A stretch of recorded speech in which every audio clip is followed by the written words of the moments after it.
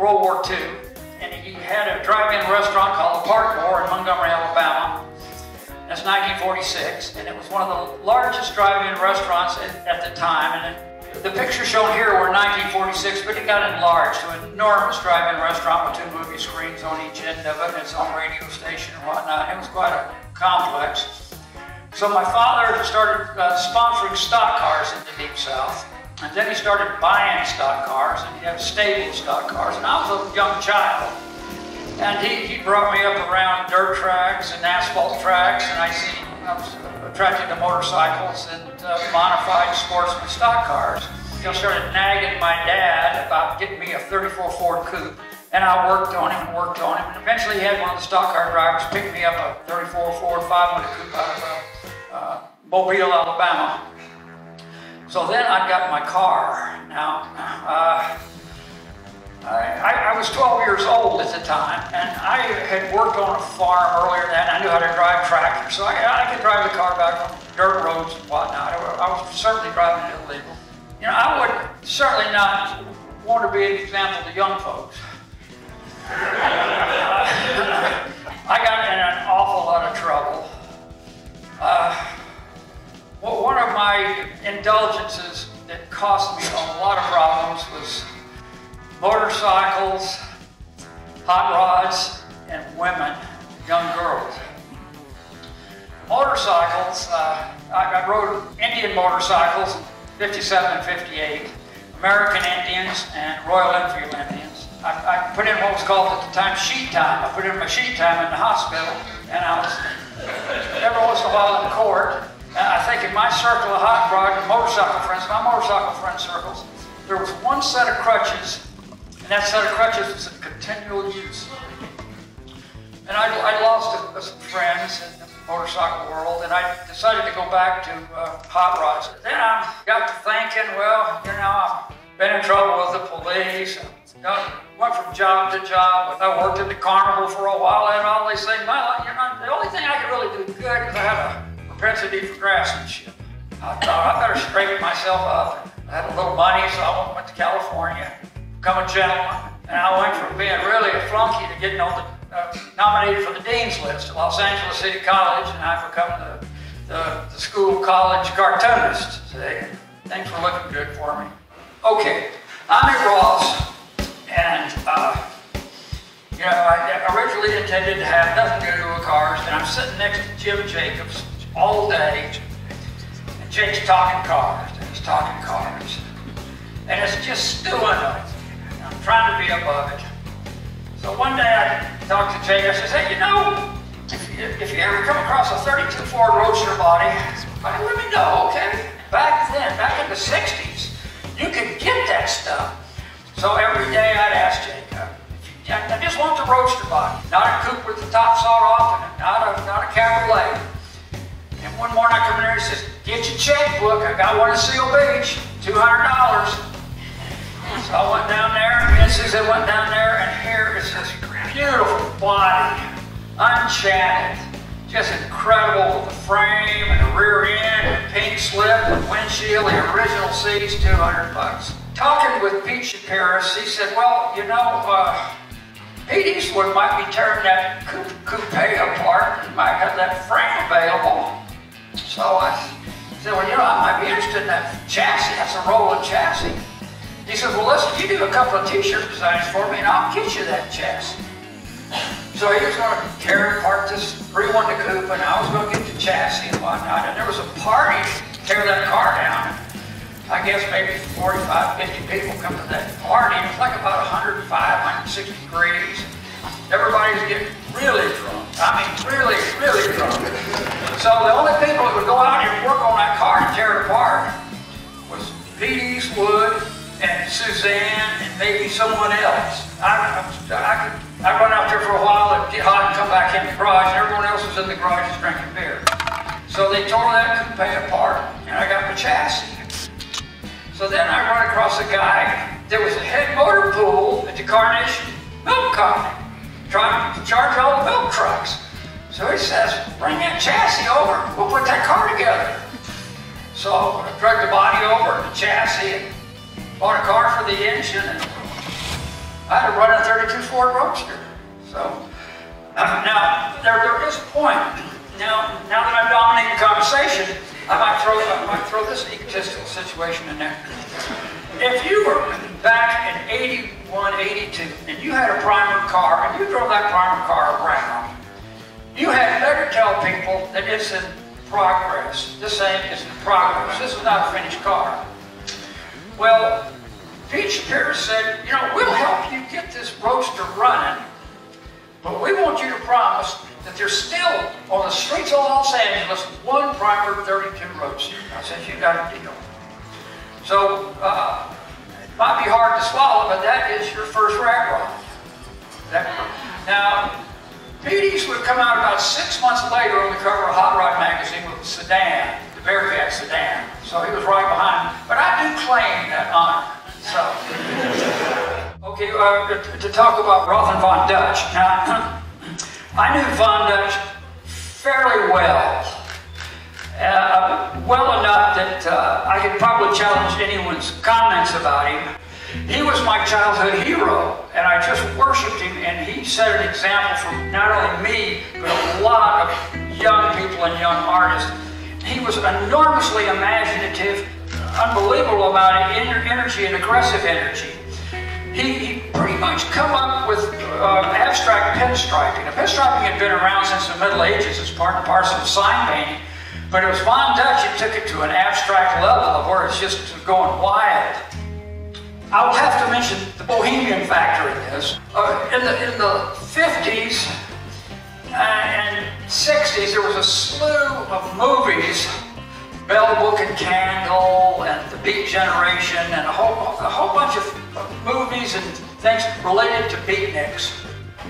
And Von Dutch was part and parcel of this suburban trend. But he kind of picked up this social bohemia, the same part and parcel as Ed Roth picked up. It was kind of like an affectation, a hip bohemian beatnik thing.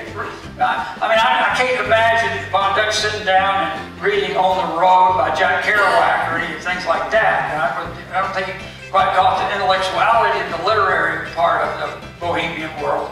They style themselves as like these artistic types. You know, there's just like this prototypical kind of artist thing you would think of an artist, you know, and it was interesting to me. It was very interesting, and I was kind of fascinated by this, like this almost beatnik, this theatrical kind of beatnik thing that Von Dutch and these people were in. And the thing about being a bohemian is you can conduct yourself anywhere you want, so you got that excuse. I don't know how to phrase this properly, but Von Dutch got really nasty, and he was without question mentally ill. There's an entire society of pinstripers today that worship Von Dutch.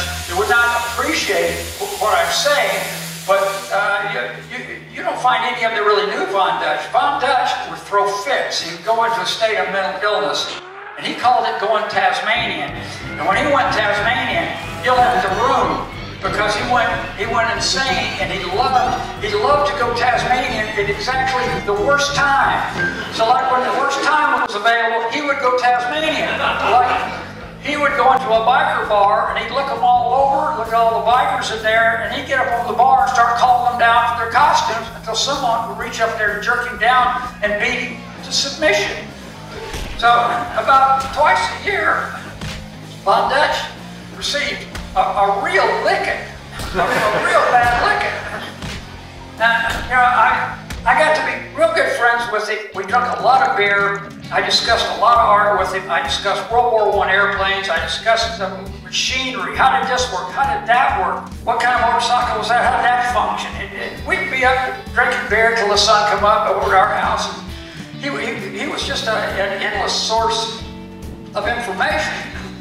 But everyone said, hey, you know, watch out for him. Watch out for him. He's going to go insane on you. And I go, oh, no, he's my buddy. Well, he went Tasmanian on me. He went Tasmanian. Zap Comix had a revenge history. And that was in 1954. There was a book come out called Seduction of the Innocents by a guy named Dr. Roth that said comic books, and this book led to juvenile delinquency, and this was a bestseller. So they outlawed a lot of comic books.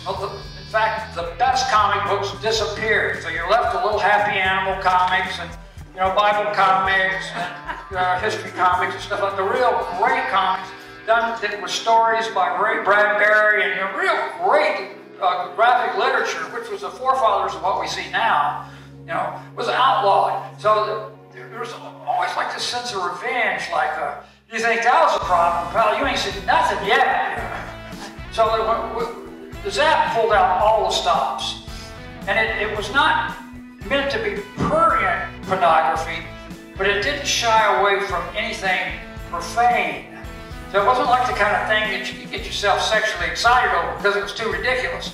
But it was, but it was really far out, and it went on for years and years and years. And some of those copies of Zap sold over 1 million. So then come the punk rock music movement, and they started having art shows in New York and Los Angeles that were after-hours clubs, that were art shows, that were excuses to sell alcohol without a license. So you'd have all these young people coming out after clubs at night when they were intoxicated and whatnot. They wanted to stay up another 2 hours, so they'd go to these after-hour clubs that were under the guise of galleries. And this art was like so flipped out, so way out, and I could fill the bill. I could entertain them at 2 in the morning. and the primary tool I used was gratuitous sex and violence. And I had an understanding of anatomy and comic book art, and I could turn out an enormous amount of these paintings I call zombie mystery paintings. These things I couldn't paint fast enough to sell them like hotcakes. And I was licensing them out to rock bands right and left. And then as I painted, I tightened them up a little more, trying to pull in what I wanted. And it took about 10 years, and I was back to the realism that I wanted, see. And by this time, I had other artists that followed suit. I had maybe 50 or 60 artists in the United States, so we needed a way to express ourselves. Art Forum, Art in America, those magazines would not touch this stuff. So I created Juxtapoz Magazine in '94, and it, from the beginning,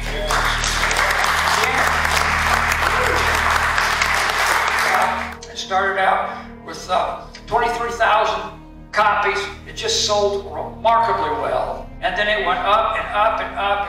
Every year it sold more. It started out as a quarterly, and then it went bi-monthly, and then it went monthly, and it just got more successful. And then all of a sudden it was the top-selling art magazine on planet Earth. Now, this painting's called Snuff Fig. And they always have an intellectual title, and then they have a everyday title. That's right. That's right. Because there's different ways to look at things. There's the matter-of-fact way to describe it. And then for the pedantic academic bunch, I flowered up with a real uppity title. And then, so I don't miss any of the crowd, I give it a gutter title, So you're getting in 3 directions. Sculptures like this, you're getting into the real blue chip world. You're in the upper level of art when you get into things like this. Like this is for New York and whatnot. That's the art world kind of material right there. And that's made out of fiberglass and steel. It took me and a crew 2 or 3 months and months to put that together. This kind of stuff has actually poisoned its way into national recognition. Now this painting, this sculpture here. Tell them the title of this one, Robert. Okay, there was an old term back in the 30s and 40s, 50s, for something that was overdone or way pretentious. And I heard men say this, man, that's a diamond in a goat's ass. Whenever there's automotive stuff, when there's racing stuff, you can bet that Robert's researched it and it's correct. There'll be a monster on the side now, don't get me wrong. I can't preach to the choir if they're ever nut bolt right, but I can go out and find young people that really don't know about it and try to win them. And that's more important to me. Is people think the best things in the world come to your door. They don't. You have to go out and be investigative and bring things into your life. Anyway, you did well, did very well. I sit before you, a man that makes a living at it. Rare situation.